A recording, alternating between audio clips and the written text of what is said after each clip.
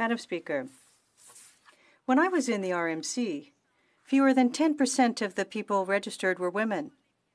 We weren't welcome, and we were pushed to leave. 30 years later, very few things have changed.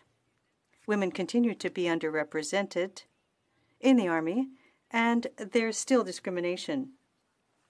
When will the government take action to keep more Canadian women in the armed forces? The Honourable Minister.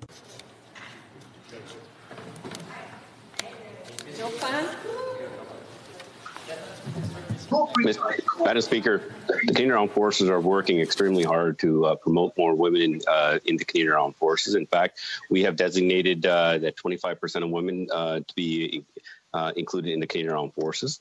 And we will continually assess the progress and make changes as necessary. And we will not stop at 25%, Madam Speaker. We will continue until we have reached full parity.